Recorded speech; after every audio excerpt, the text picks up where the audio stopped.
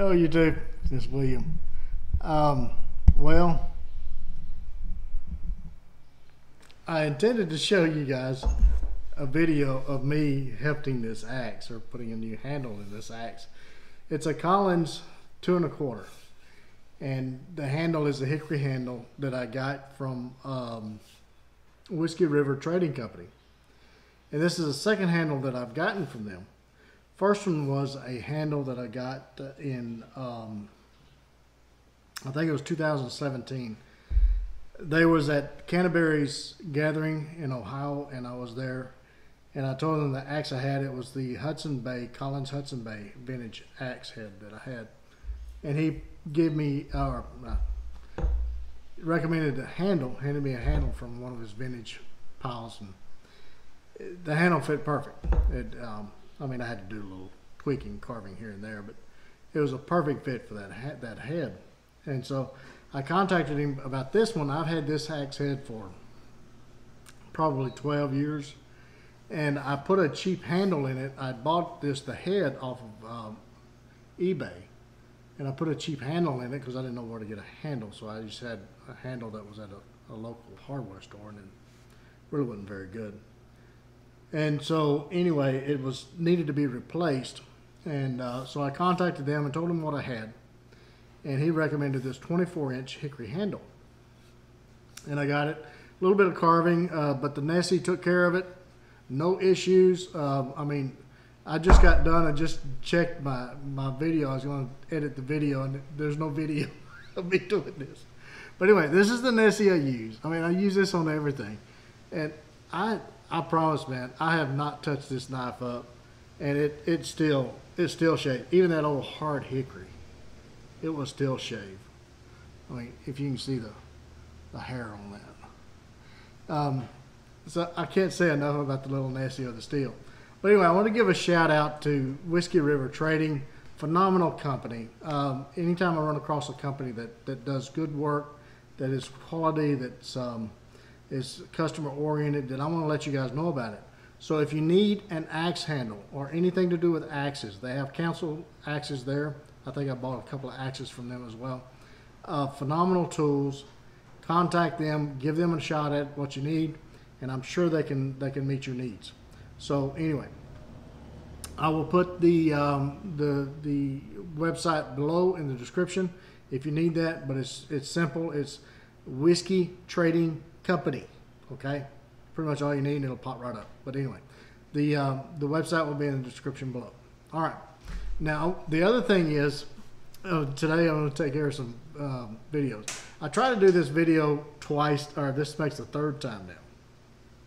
First time was when I did the grill outside last weekend, and then I put the music too loud over what I was trying to say about it. So, but this axe deserved a little bit more than that. And this axe right here is called the Wayfarer's axe, and it is from the Woodsman's Finest website. And again, I will put the link in the description below for this axe or website. If you have not seen the Woodsman's Finest website, he does a lot of spoon carving and things like that on his website, and he also has tutorials and a lot of stuff. If you're interested in carving or woodcraft of that nature, then you've got to watch this guy. He is a professional. This is a truly an expert in the craft, in my opinion. So anyway, this is an axe that he has designed and commissioned a forge in the Ukraine, I think. It took me about a month to get this axe, but just look at the quality of this. I mean, the wood, this ash handle, it has some type of finish on it. I'm not sure what, but it has great texture. It has an oval handle to where you can grip it and it doesn't want to twist in your hand. Just first impressions. Look at the mast that it came with. I mean, just complete quality. That has to be at least 9-10 ounce leather, I would say. Just quality, quality, quality. And again, I want you guys to know when I run across a company that has quality products and is customer oriented, you guys know about it. And so this is the reason I'm telling you about this.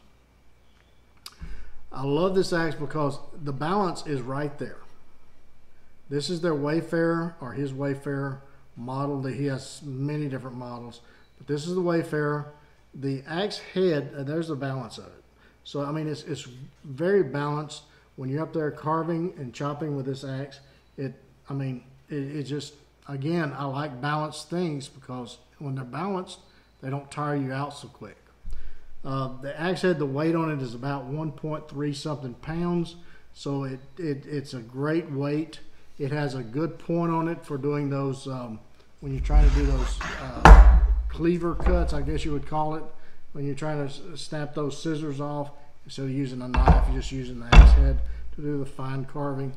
The head is kind of round, but it's not round so much that it sticks into what you're carving against, like the anvil of a block or a stump or whatever. It doesn't stick in there. You know, you get those axes that stick and you're constantly trying to pull it out. This one doesn't do that.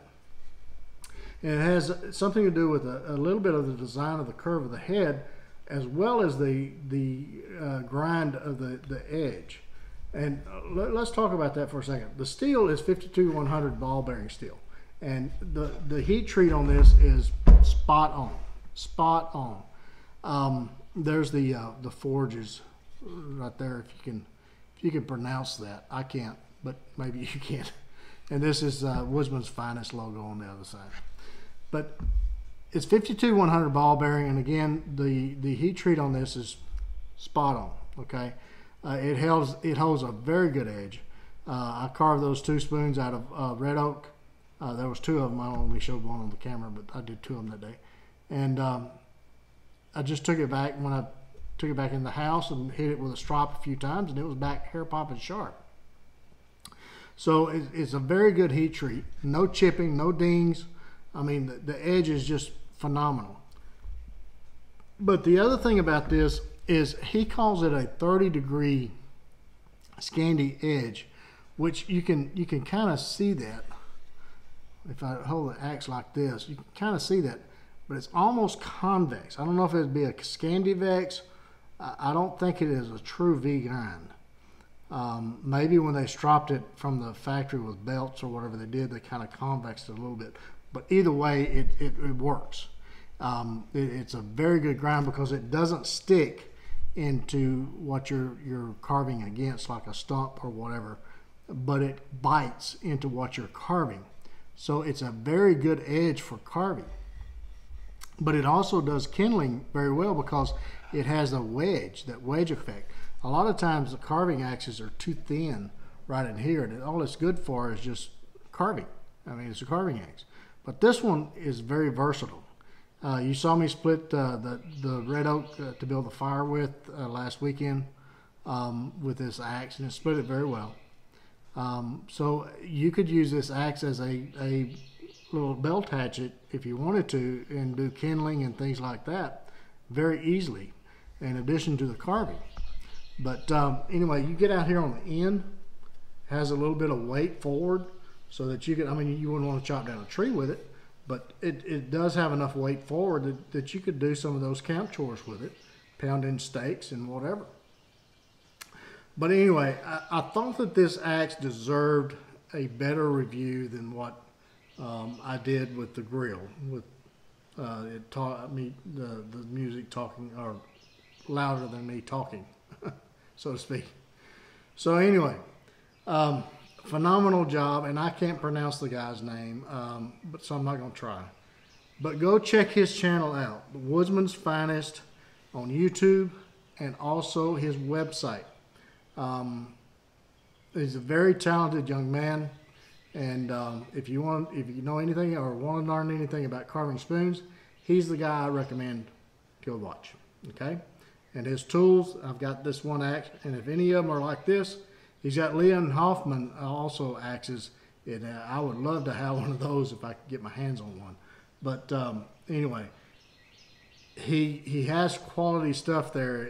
It's half as good as what this is, and I'm sure it is. So anyway, I wish, man, I'm sick about this this handle did not. I don't know what happened. I was recording fine, and then all of a sudden it just kicked off. So I'm not sure what happened. But anyway, it was fun. It was a fun Saturday, a little thing. I've been intending to do this for a long time. But this Saturday I just said, hey, we're going to get her done. So until the next one, you guys get in the backyard, whittle on a stick. Be sure and take a child with you, get the opportunity. And don't forget those plenty of Band-Aids and lots of knives. And we'll catch you guys again soon, probably in just a few minutes, so I'll give you an update of where we're at on the shop. Talk to you soon.